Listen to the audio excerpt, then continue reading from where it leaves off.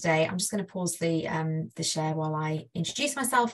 I'm Katie Finnemore and I'm hosting today's session. Many of you will recognise me if you're in your final year, business, accounting, economics, finance, etc. If you don't, I'm one of the careers and employability consultants. I mainly work with Plymouth Business School, but I also work with our international students and postgraduate talk, amongst others. So as I say, I'll be hosting today's session.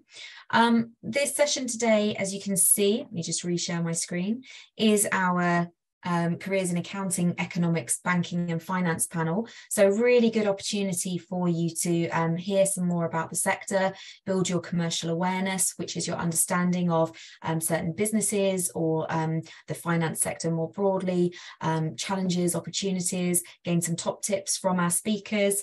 So thank you all for joining us today, and a big thanks to our speakers, Vicky, Ross and Jonathan. I'm not going to introduce them because they will be doing that themselves in more detail shortly. You do have an opportunity to ask questions at the end of each speaker's session. So if you have a look at the brochure beforehand, you'll see that each speaker has 15 minutes. That's kind of 10 minutes to talk about their experiences themselves, what they do, etc. And then 5 minutes or so for questions. So do feel free to have some ready, and you can either unmute at the end of the talk and we'll take questions that way, or you can pop them in the chat and I'll field them as well. I would ask that you, if you're not one of the guest speakers, please stay muted during the main session until we're at the question point. If you do want to have your cameras on though, please do, because I think it can be quite daunting as a speaker to be talking to a blank sea of names and nothing else. But the session is being recorded, so just to be aware of that as well. I think that's everything. As I say, do check in if you are an ECN or ACF 6001 student, and I'm going to pass over to our first speaker, which is Vicky, who is the Audit Director at KPMG. So Vicky, thank you so much for joining us, and the floor is yours. Thank you, Katie. Thanks very much. Good to meet you all. I would say see you all, but I can't see many faces at the moment. So hope there's a few people out there that I'm talking to. So as Katie said, I'm Vicky Sewell. I'm an audit director for KPMG, and I'm based in the Plymouth office for KPMG, although I'm not originally from the Southwest. I moved down here quite a few years ago, and we have an office here that works across the Southwest up to Bristol. So I wanted to just cover a couple of things today, having been asked to present on the session and the panel today. So I was going to talk a little bit about my career in audit and how I got to where I am now, what it's like working in audit and why I've stayed in that profession for so long. How can you get into accountancy? So looking forward post your degree qualification, and then also thinking a little bit about beyond the accounting qualification and what that opens up for you in terms of sort of career choices. So coming back to my career in audit, I did a business economics and accounting degree. I knew that I wanted to become an accountant. Many people sort of laughed at me at that age, knowing that was what I wanted to do, but I was absolutely clear that I wanted a qualification in accountancy. I didn't really think much beyond that at that time, but I knew that was the sort of first goal, the first step in my career journey. After university, I did actually apply for an audit training position with a number of different firms of accountants, and first got a training contract with a mid-tier firm. But I decided at that point, actually, that rather than going straight into a career, I was going to go travelling. So I did take a year out.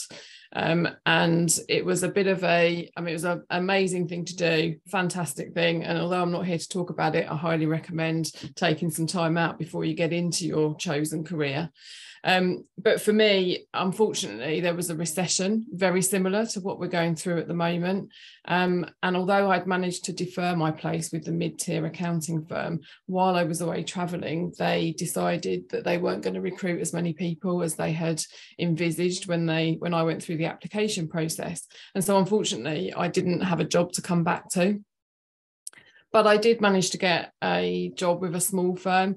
And that's one of the things to come across, I think, for me, is that there are plenty of opportunities out there. If you want to become a qualified accountant, it's not just about the big firms like KPMG. And obviously, I'm here to talk about KPMG, but there are other routes and other opportunities. I trained with a small firm, spent my sort of first 3 years of my audit life with that firm, and then moved on to a mid-tier firm in London. And I worked in London for a year before deciding that actually working in London wasn't for me. The opportunity and the experience of the audits I was working on was absolutely fantastic. And I'll come on to a little bit of that when I talk about what it's like working in audit. But it wasn't for me in terms of the commute. And so I then joined KPMG as a qualified accountant. So I already had 2 years post-qualification experience of working in audit. And so I came into the audit team as an assistant manager. And then I've stayed in audit for the remainder of my career. But it hasn't been something that, you know, I've done plenty of different things as part of that career, and part of the promotion and part of my sort of career aspirations has involved going on secondment, working in different sectors with different teams within the audit department within KPMG. And I've worked in 3 different offices. So I haven't always worked in Plymouth. I've worked in the Southeast, in 2 offices in the Southeast as well. I've stayed in audit. And for me, that has been very much about the opportunities and the people that I've worked with throughout my career. I have worked with a number of amazing organisations.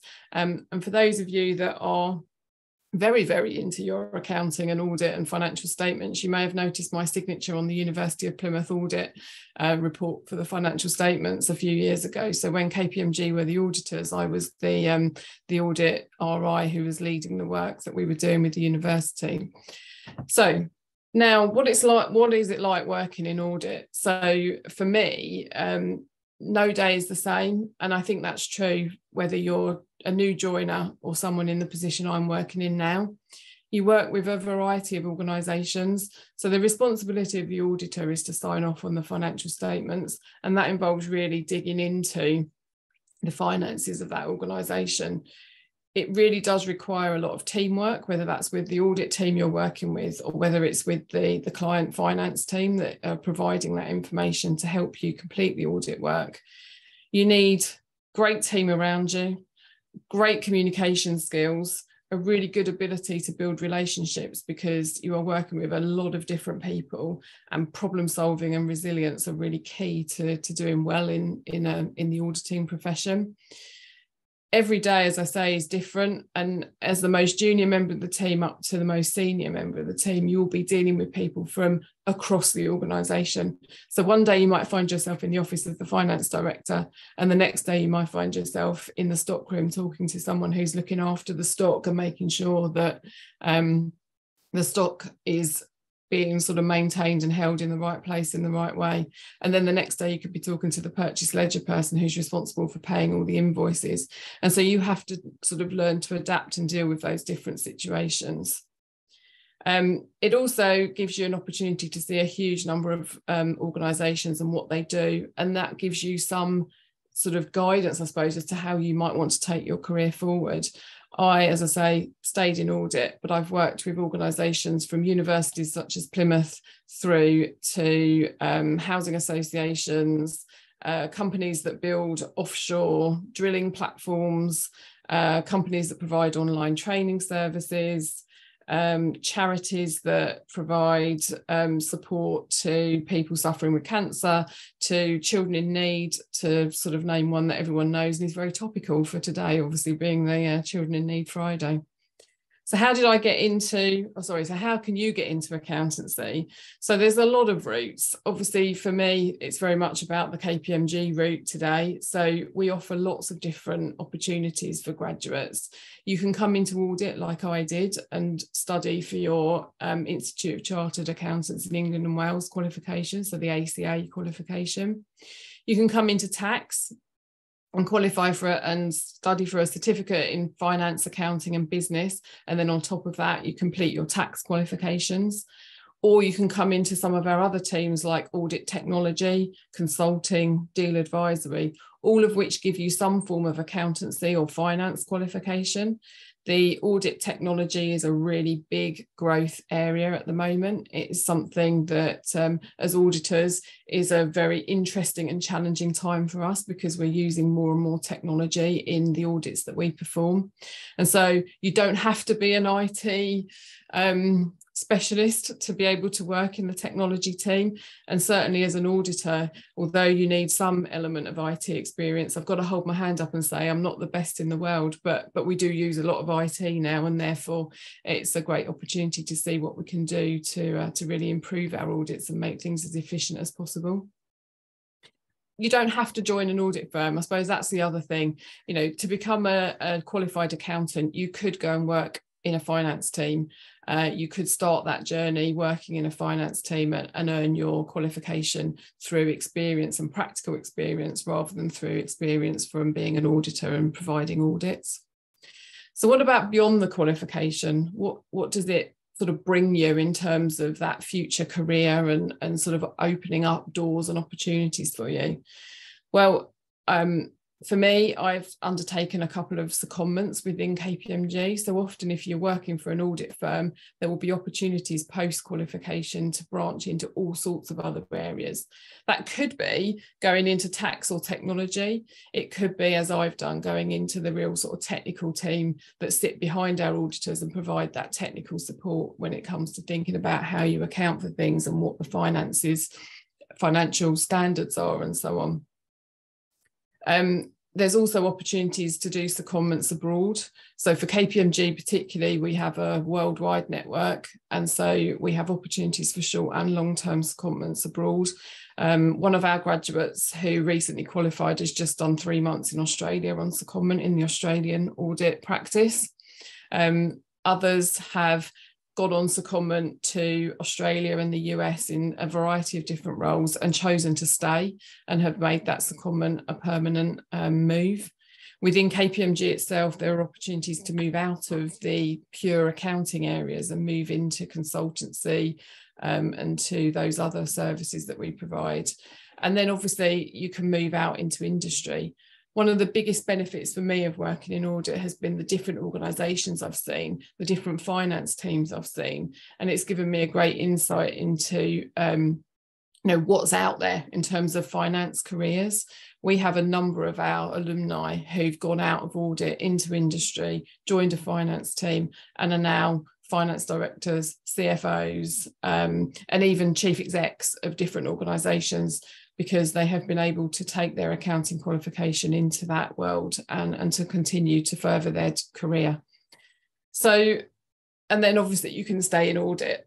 For me, that's been the chosen route, mainly because I enjoy the variety and the people that I work with. But whatever you do, once you've got that accounting qualification, there is a world of opportunity out there for you, absolutely. So thank you very much. I don't know if you've got any questions for me. That's brilliant, Vicky. Thank you very much. Yeah, I come from a family of accountants, and they all work for completely different businesses doing different things too. So it's really interesting to hear you talk about that as well. I know consulting is always a popular route for students as well. They're always asking about that. So nice to know that there are other ways into it than just going straight into it after graduation as well, amongst other things. Yeah. Are there any questions anyone would like to ask Vicky? Like I say, either feel free to unmute or pop them in the chat if so. I'm guessing you kind of graduated around 2008 then, from what you said about the recession, Vicky. I would love to say that was the case, but it was a little bit before then, to be honest. But thank you very much. You're welcome, pleasure. Okay, we've got a question from Jenny. So you mentioned that within auditing, no day is the same. Do you think the role gives more variety than accountancy more generally? So I think my answer to that would be yes. Many years ago now, I did a secondment into a finance team, and I worked within a finance team preparing the management accounts for an insurance company. And for me, whilst there are definitely things that come up in your day-to-day work, if you're working in a finance team, often there is a routine to that role, because there will be something you have to do each day, something you have to do each week, something you have to do each month. With audit, because we tend to work in blocks of time, so an audit is normally broken up into 3 stages, sort of planning, the fieldwork, and then the completion. But because you're working with different organisations, I could be one day I'm planning for an audit with one entity, the next day I'm reviewing a set of accounts because I'm getting near the end of an audit, and then the next day I'm out on site with my team who are completing the fieldwork on another audit. And so I'm sort of dealing with different entities at different stages, and then quite often you get a phone call from, you know, the finance director telling you that they're going to be doing some transaction or they're looking to grow their business in some way, and therefore you've got something that sort of drops in that is completely unexpected that you've got to then advise them on in terms of the accounting and what the implications are for the audit. Now that's me obviously at that sort of higher level, but even for the sort of more junior members of the team, although you'll be out perhaps on site doing an audit, and you have certain jobs that you have to do, even doing a bank reconciliation, so looking at the bank account and reconciling that to the financial records, will be different for every single audit that you do, because some will have fantastic records and it will be easy, some will have terrible records and it will be really challenging.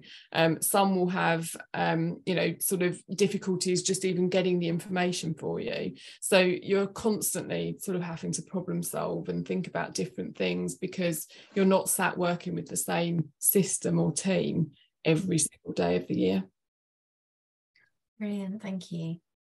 And do you think, is there like one tip you wish you'd have known kind of when you first graduated, or one thing you wish you'd done that would have, like, because I'm assuming you're very happy with where you are now, but is there one thing you think would have like helped fast track you, or just that you would have had more confidence in perhaps, or something that was a turning point you didn't notice at the time that was later?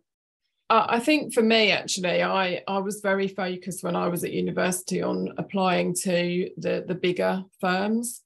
And as I mentioned, you know, I had a bit of a hiccup in that sort of journey, because although I got a job with a mid-tier, I ended up with a smaller firm. And I think I would go back and say to myself, actually, that didn't matter how you get your training, whether it's a small firm, a mid-tier, a large tier, I don't think really matters. It's about how much you put into it in terms of that study and thinking about yourself in terms of where you want to go the next step. I always look back and think, I had an interview with KPMG when I was at university and I was rejected from joining them on their training program. And then when I joined them as a qualified member of staff, I sort of felt, well, do you know what? Actually, I got here. It didn't matter that it took perhaps a slightly more circuitous route than some of my peer group, but I still managed to get to that job that I wanted at the very start of my career. And so I would tell myself, don't beat yourself up too much. If things don't go to plan and you don't get the first job, then something else will come up and you will always get there if you are willing to put the time in yourself. That's a brilliant tip and a brilliant lesson. Yes, thank you for sharing that. And I guess actually it may have benefited you to do the route you did, because you know more about a wider breadth of businesses and how they work, which obviously would be helpful for what you do in auditing. Absolutely. And to be honest, I'm a great advocate now. And as I say, I probably shouldn't be saying this because I'm here to try and get you all to apply to KPMG. But, working in a small firm gives you a really different perspective to a large firm. And you also work with much smaller organisations, because that is the nature of it. Normally a smaller audit firm will be working with smaller firms, whereas obviously the likes of KPMG work with much larger organisations. And so as a result, I had much more hands-on experience when I was in my first early days of auditing, because quite often it would be a box of books that arrived and you had to audit that. Mm-hmm. Fascinating. Vicky, thank you so much. That's been absolutely wonderful. Are you staying with us for the rest of the session, or do you need to head off to do important things? No, I'm happy to stay on. I'll probably turn the camera off and just sit and listen, but if there's any other questions, then I'm happy to participate in the questions later if anyone thinks of anything else. Brilliant. That's great. Thank you very much indeed. So just trying to find my reactions on my thing. I can't find it. My screen is too small, but round of applause. Thank you very much. That was wonderful. Excellent. And guys, you do have Vicky's details to connect with her on LinkedIn if you would like. So, you know, please do take advantage of that. Really great opportunity to get to know her better and talk to her about any other questions you might have. Thank you. Okay, so we've now got Jonathan Hadida, who is from McColl's and Morrison's Retail Group. So Jonathan, thank you so much for joining us. And I will hand over without further ado, because you're going to introduce yourself as part of the talk. Sounds good. Thank you, Katie. Thank you. Morning, everyone. I hope you're all well and looking forward as I am, got to be honest. So I'm going to talk to you basically about life as a buyer, really. So the pros, cons, how did I get there? It's not a particularly typical route for an economist, but I felt actually it drew upon my skill set quite well. And actually I do use more of my degree in the role than I sort of perhaps thought I would at the start. So I'm going to be brave and try and screen share this. And let's hope it works. We're here for tech support if you need it. It looks good. Right, can you all see that? Lovely stuff. Okay, so so my name is Jonathan Hadida, and I am a buyer for McColl's Retail Group, who are now part of Morrison's. So Morrison's acquired the business a couple of months ago, but I'm still working within the McColl's part. So to give you some kind of background, I studied economics at Plymouth, and I did a year in industry as well. So I also did sort of like a year as a buyer in that industry year, which is what kind of sparked my interest for doing it full time afterwards. So I graduated in 2020. So I had the fun time with the pandemic of doing all my essays at home and not having a library and my friends and meal deals. But actually it was a real turning point, because it sort of had a big effect on my plans, because I'd initially planned to work really hard in final year, try and get the best grade I could, and then go off and have a great time traveling before I sort of got into work. But for obvious reasons, that wasn't possible with the pandemic. So I kind of had to have a bit of a rethink about what I really wanted to do, which is why I gave myself a bit of time off. I think I had like a month off where I just basically didn't do anything. And then I got sort of job searching and stuff to think about what I'd like to do, because I've realised that the pandemic was going to be on for a while and I probably shouldn't just lie about watching TV and sponging off her parents. So I came across this grad scheme with McColl's. So McColl's are a convenience retailer, and they've got about 1,100 stores, all sort of spread out within the UK. And I came across this graduate scheme where it was a 2-year scheme, and it was basically split up into different rotations. So you had 6 months in the commercial team for the route I went down, which was a commercial graduate scheme. And then you had these sort of rotations in really different areas, so like HR, finance, operations, and then you had your final 9 months back in your kind of core department, which for me was commercial. And the reason I sort of picked that was I didn't really know what I wanted to do. I knew I sort of liked buying and I had an interest in the commercial world, but I didn't really know what I wanted to do. And I think it's really important to sort of just be open at such an early stage of your career to everything, because I might have, even though I thought maybe the commercial world was best, gone and done some work in like operations, for example, and thought, oh no, I really like operations. I think I'm going to stick with that, because we did have an opportunity afterwards to basically say what our preference was. So it was actually the first time McColl's had done a scheme, and they'd set it up because their aim was to kind of nurture internal talent and develop a new wave of what they called future leaders. And I know that this is quite popular amongst sort of other businesses like Unilever, GSK, Mars. I know they're sort of big schemes.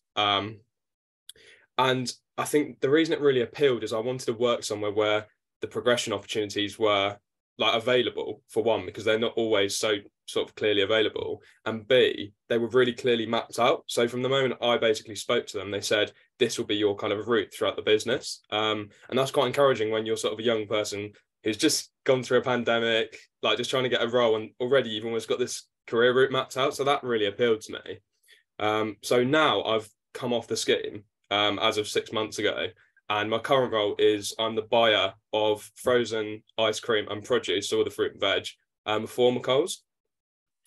And to be honest, I wasn't even 100% sure about just going into a buy role, even after the scheme. In terms of the reason I wanted to actually come on this is because I can relate to it so much. In terms of even now, I actually really don't know what I want to do, like 100%. It's not that I'm actually like so set on buying. And it's useful for me to kind of almost hear other people come on and speak about it, so I can give my sort of view. But it's actually that my point is that going on something like a graduate scheme, which I probably advocate for, is you get this exposure to other things. So I know that, for example, like I actually really enjoyed my time in operations and I quite liked the practical side of it.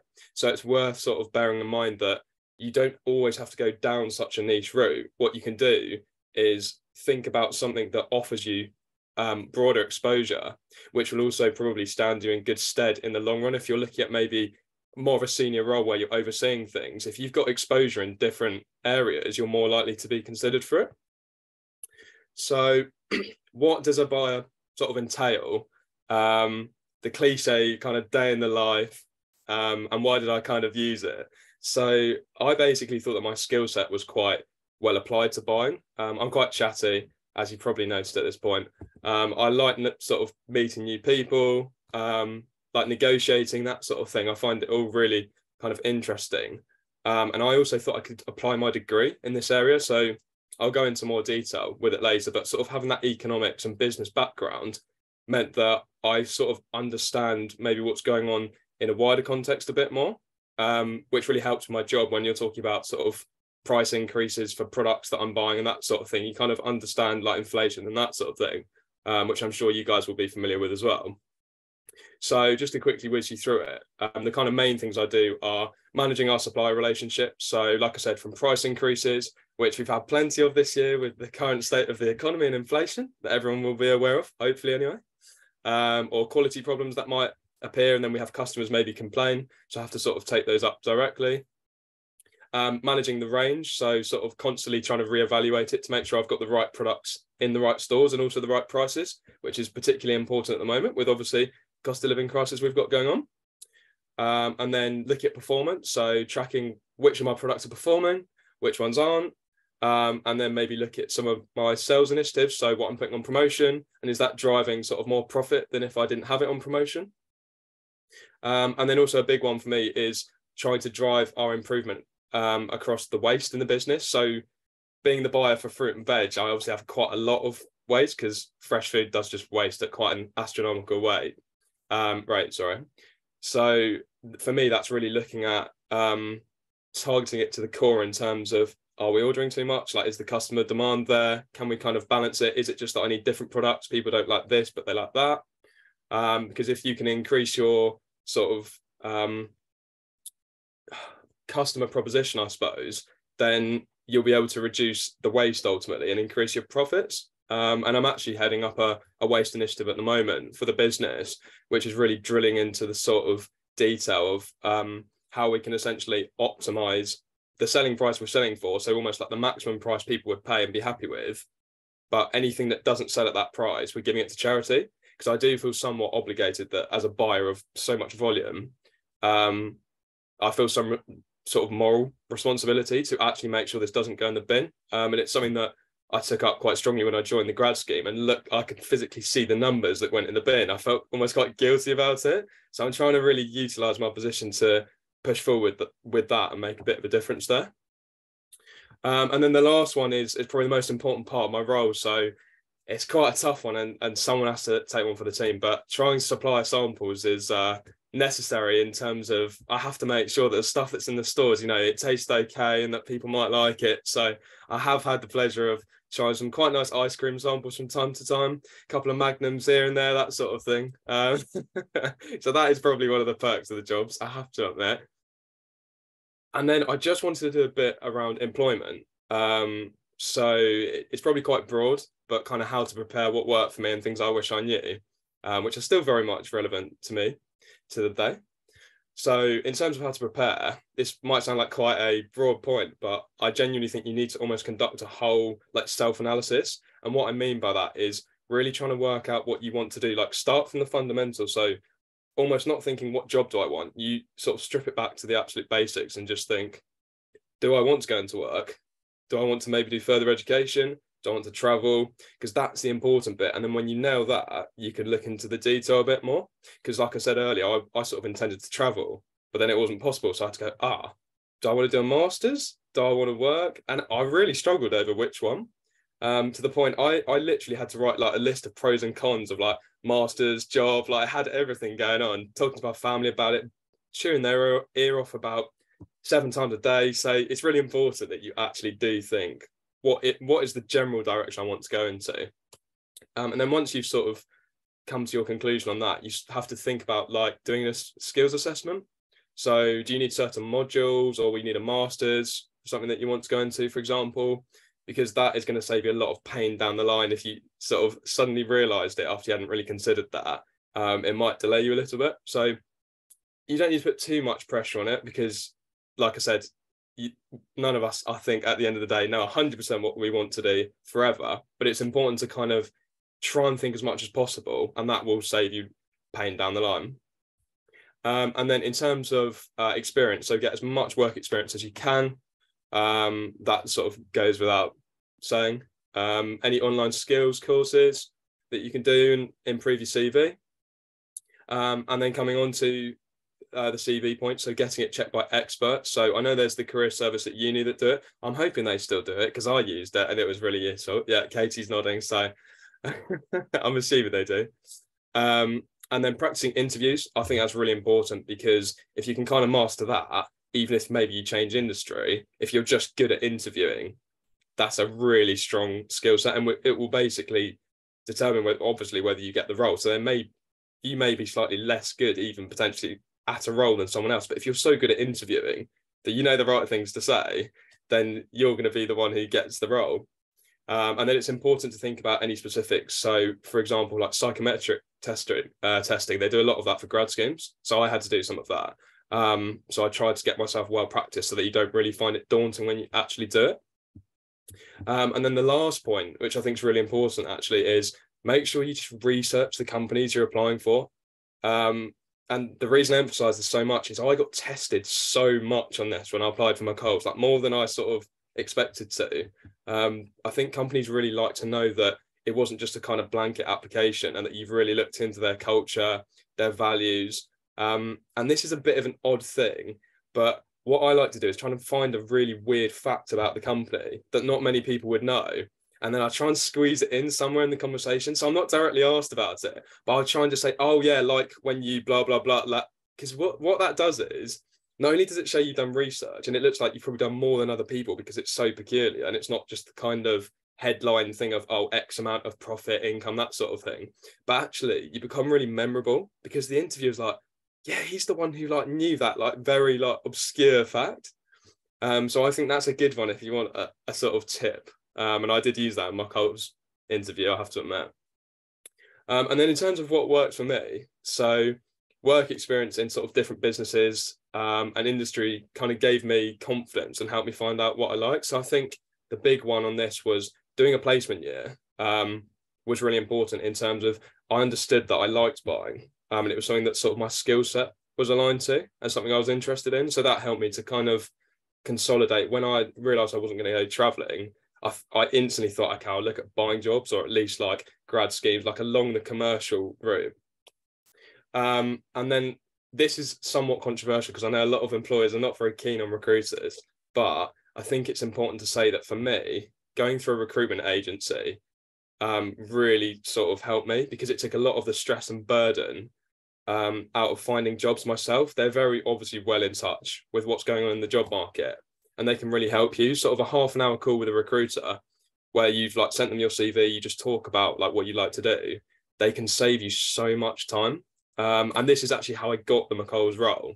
So it wasn't publicly advertised. It was only through this particular recruiter that I just happened to ring up anyway, that they were advertising it. So I wouldn't even be standing here talking about it if I hadn't gone through this recruitment agency.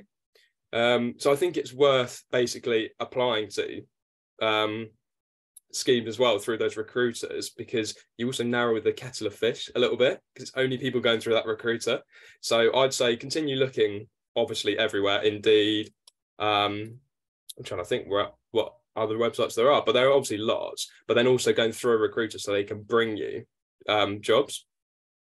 And then just the last point was things I wish I knew. So this is very basic and blanket statement, but don't stress over finding the perfect role, because it does just come with experience. And I think if you apply to lots of different opportunities, that's the best thing you can do. Because even if you don't like something you're in, you'll know that you now don't like that and you won't be pondering it. So it will sort of, eventually you'll get guided to what you like doing. You'll sort of think, I liked that part of the role in that job. I didn't like this bit so much. So you can kind of narrow it down until you find there probably isn't a perfect role, let's be honest, but you will find a role that is most suitable for you. And like I said, to be honest, this is something I still think about myself with, am I definitely in the right role for me? Like, could I be better off either like financially or like in terms of well-being? So it is something that we're always thinking about. But yeah, I would say don't stress, because I think eventually you will kind of just fall into the role that you're meant to be in. And that will be that. So yeah, thank you very much for listening. If anyone has any questions, I'd love to hear them.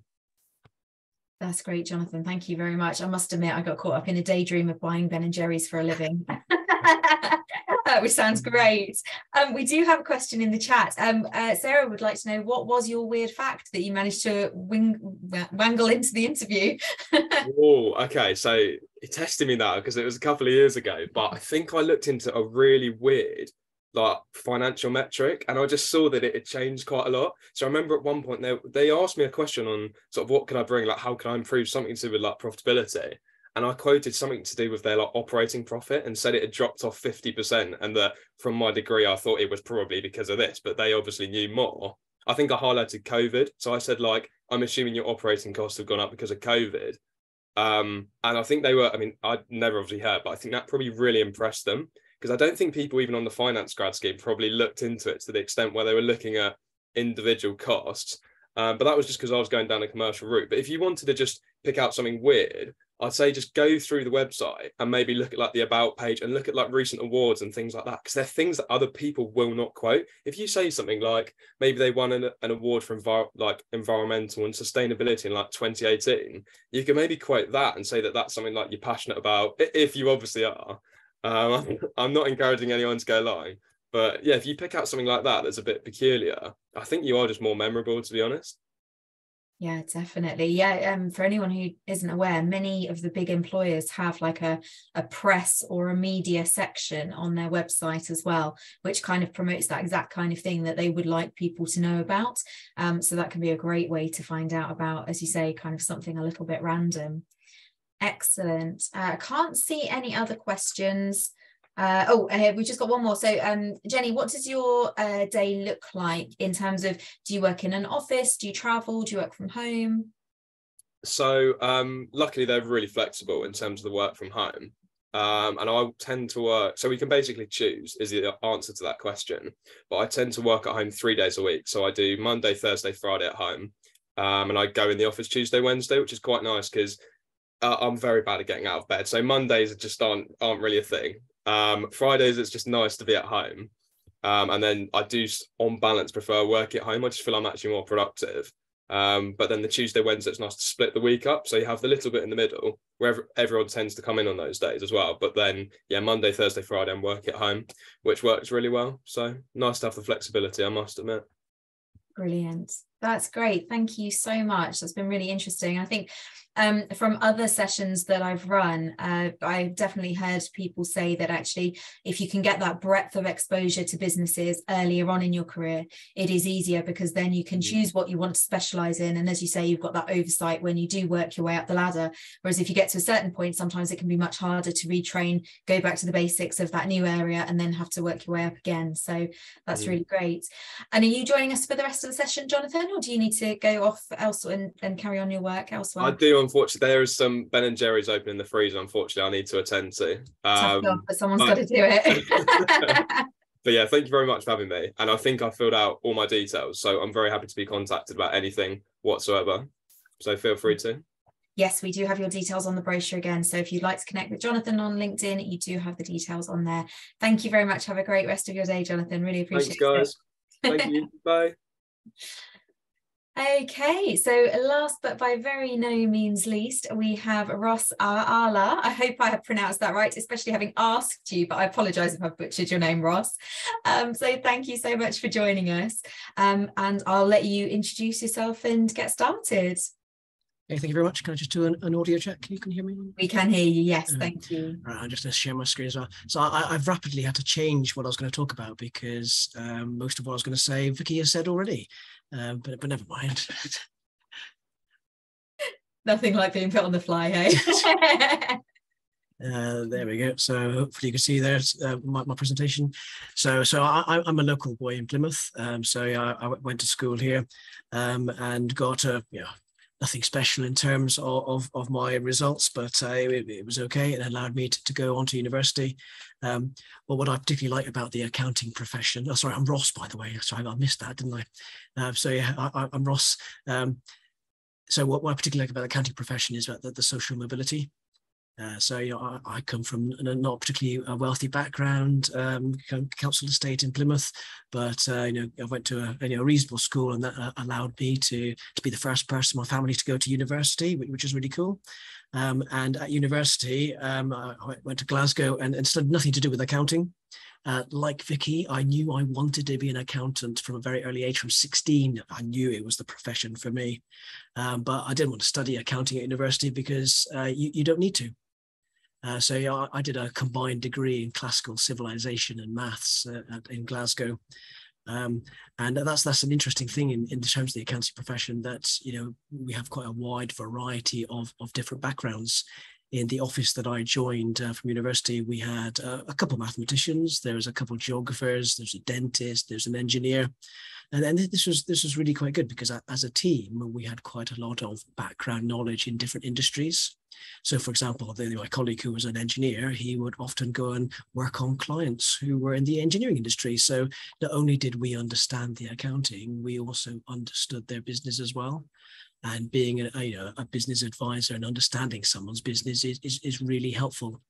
My colleague who was a dentist, again, typically worked in a lot of the health clients that we had. And that was really useful as well, because sometimes if you're an auditor, you might go into a business and they think, well, what do you really know about us? Do you understand what's going on? And if you do, that helps. So for all of you guys, I guess you're all doing something finance related, and that can be helpful as well. So when I started, I needed to do all of my professional exams because I had nothing relevant in my degree. I had to do all 15 exams to qualify. But I'm guessing some of you, again, would have some exemptions. You wouldn't have to do all of the professional exams to go ahead. But just be warned, just because you have a finance degree, it doesn't necessarily mean that you can actually prepare a set of accounts in the real world. So you just need to sort of set your expectations that when you arrive in your job, actually there's still quite a lot of learning to do.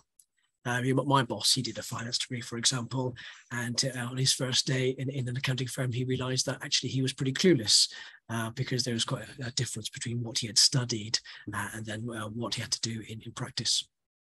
But for me, my degree was, I'm not going to say completely useless, but perhaps irrelevant to my job. I've never been able to use any of my archaeology skills in any of my accounting practice. I had a great time, and I had lots of good skills in terms of doing my analysis and to be able to communicate with people. But I've not really used any of my degree skills at all. But that's fine. It didn't prevent my access to the industry. And then, so when I left university, so I came back to Plymouth and I joined PricewaterhouseCoopers. So this is one of the top 4 firms. And again, I would I agree completely with what Vicky said, that it doesn't really matter what size firm you want to join. You can get lots and lots of good experience. So I joined a really big firm, but because it was in Plymouth, it was a very, very small office.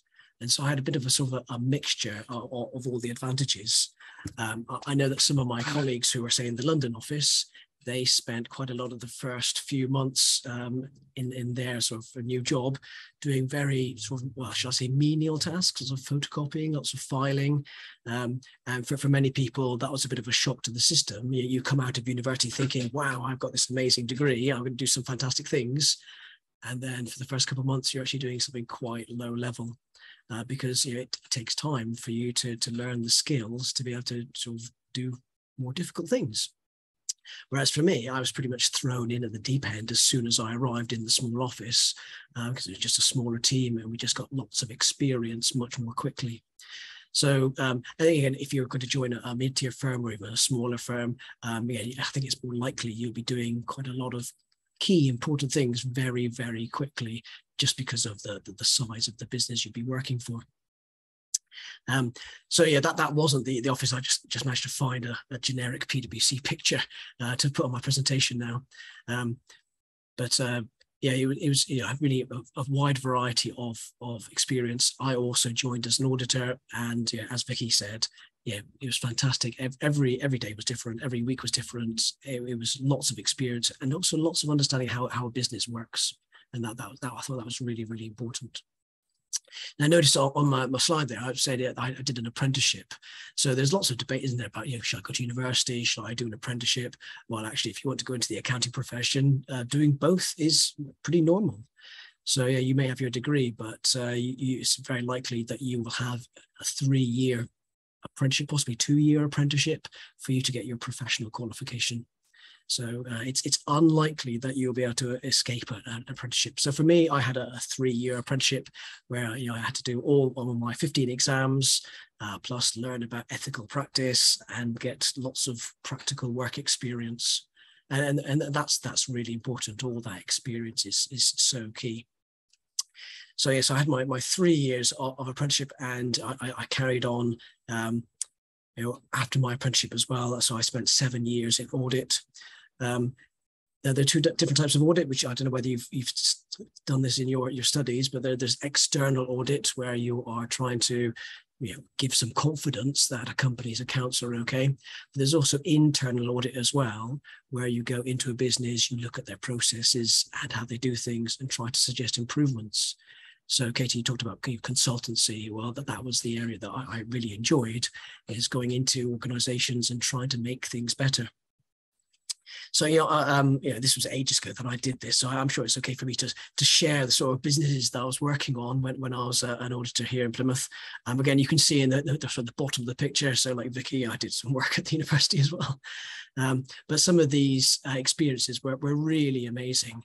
So, when I was working with Kawasaki, for example, so I'm not an engineer in any way, but looking at their production process and looking at how they did things, it was really, really, really interesting.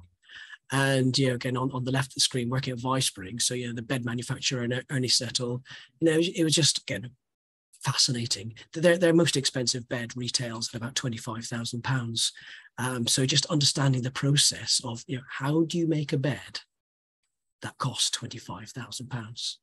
It's just really, really interesting to understand all of those business processes. I also did some work at Derriford Hospital, for example, and in terms of some of the consulting work there, so I managed to earn the hospital extra sort of £30,000 a year. So they had some processes there that weren't really working very effectively, and just as a visitor, I was able to be objective, look at their processes, and just spot, well, look, this isn't working very well, and they couldn't really see that because they're just so involved in the day-to-day affairs and what's going on. But yes, someone from outside could just spot that problem, and I managed to get them some extra money. So that I found was really, really great. Lots of job satisfaction, adding value to an organization. I like to think as an accountant, I managed to save some lives just by earning them that extra money every year. I didn't actually save some lives, but I like to think I contributed to that. So that was again really, really interesting. Lots of different experience there. Fantastic. And then after that, I moved into education. So I worked for an organisation called BPP. I don't know, Vicky, whether you qualified with BPP or you went to another organisation for your training. But so BPP, one of the sort of the main trainers for accountancy qualifications in the country. Although I didn't work in the UK, I decided I wanted to go and work in Eastern Europe. So there are a variety of options available once you qualify, and traveling is one of them. you know, again, I would agree with Vicky about you doing a bit of traveling is a very good idea. It really broadens your skill base and helps with your resilience. But you know, I just couldn't afford that when I was younger. But I thought, well, how about if I get the employer to pay for all my traveling? So, you know, when I started at PwC, my ambition was to work in each continent, which sadly I've not achieved. You know, I've got kids now, and they're just sort of stopping me from doing anything really. But anyway, I managed to achieve 5 continents so far. But realizing that perhaps getting those other 2, you know, Australia and Antarctica, may be a bit of an issue now. So when I was younger, I did see a job advert for the British Antarctic Survey, and they did say that about 6 months would be spent in Antarctica, but yeah, that's probably not an option for me now. So yeah, I've managed to do quite a bit of traveling. So if that's something that you are interested in, so being an accountant can open the doors for that, because every business needs accountants. Yeah, the rules for preparing your accounts may vary from place to place, but in general, the rules are basically the same. And you know, people need accountants wherever. So, you know, I've had some pretty amazing experiences traveling all over the world and supporting accountants. And sometimes I've had to sort of pinch myself thinking, am I really doing this? Now, I mentioned, you know, resilience, because sometimes things are hard. So for example, yeah, when I was working in South Africa, I was sort of traveling to a client, and my car broke down in the middle of nowhere, and there's no mobile phone reception. And yeah, that was a bit of a struggle.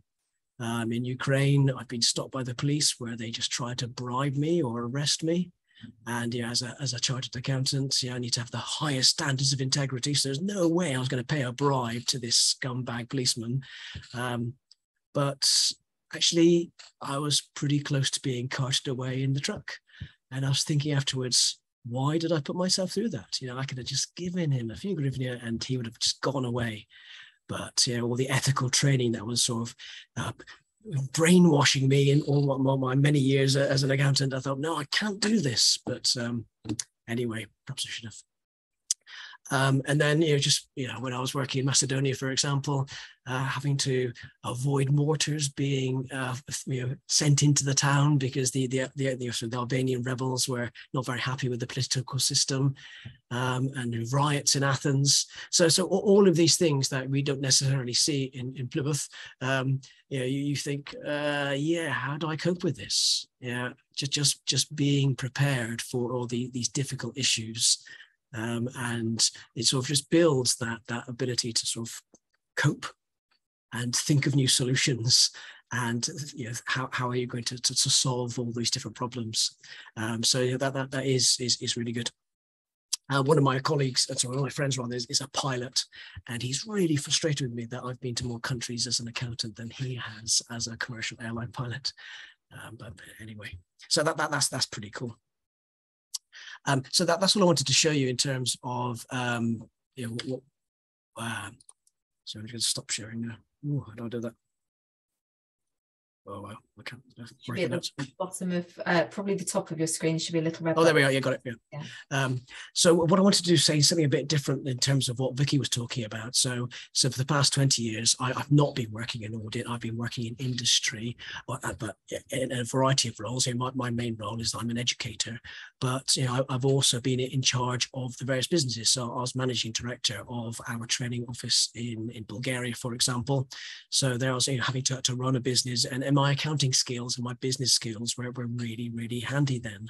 So all the stuff that I learned about running a business from looking at clients, you know, allowed me to make some hopefully good decisions.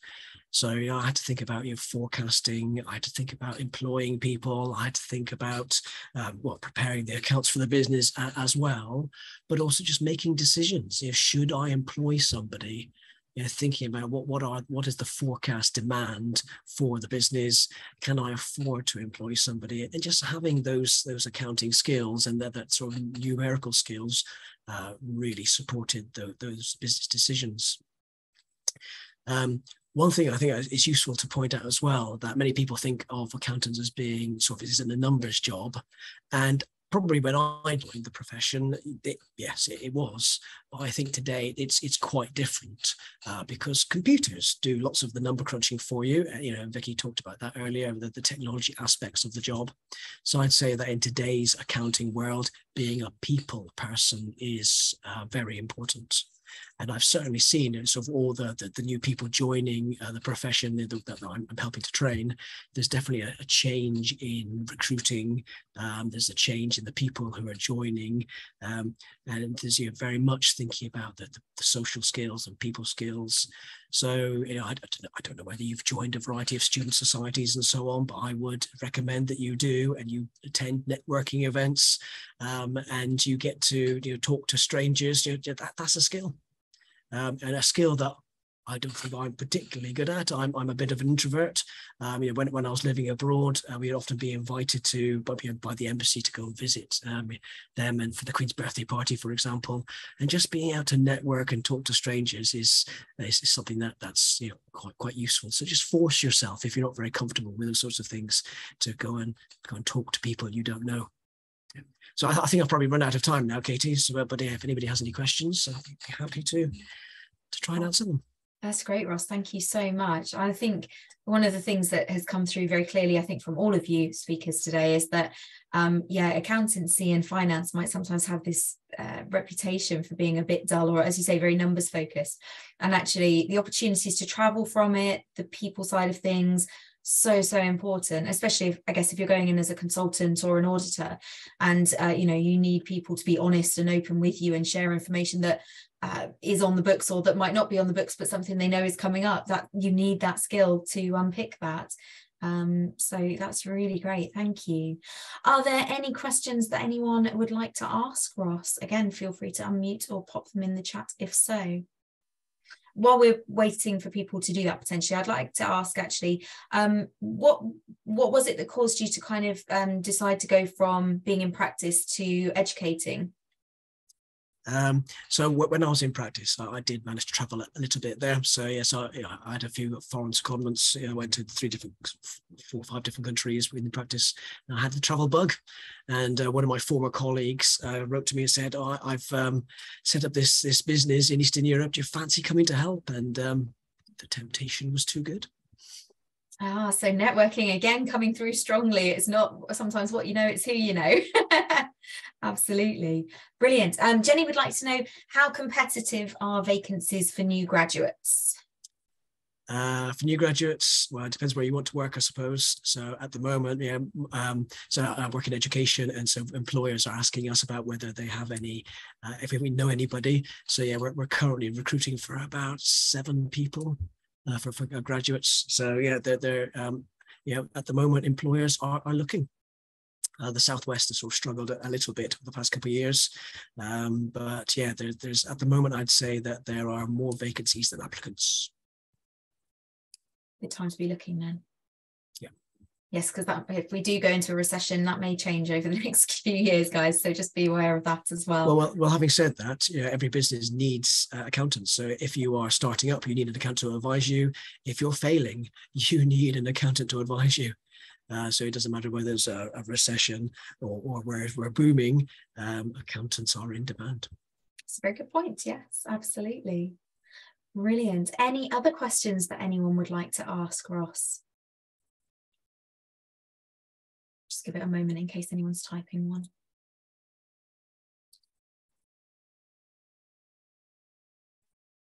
I would just, as a final question, if there aren't any more, I'd like to know how you managed to get out of the clinch with your car in the middle of, was it Africa, you said? It was really interesting because my rough guide said, do not give lifts to anybody in this particular area because it's incredibly dangerous. So don't pick up any hitchhikers. But yeah, it's just some passing people helped me out. Thank goodness for that. Might have had a very different outcome otherwise. Yeah. Oh, brilliant. That's wonderful. Thank you so much for ending the session with such interesting stuff. And, you never know, you might still get to go to Antarctica one day, but somewhere I'd like to go as well. So I'll maybe see you there at some point in the future. But thank you so much to everyone who's been involved today.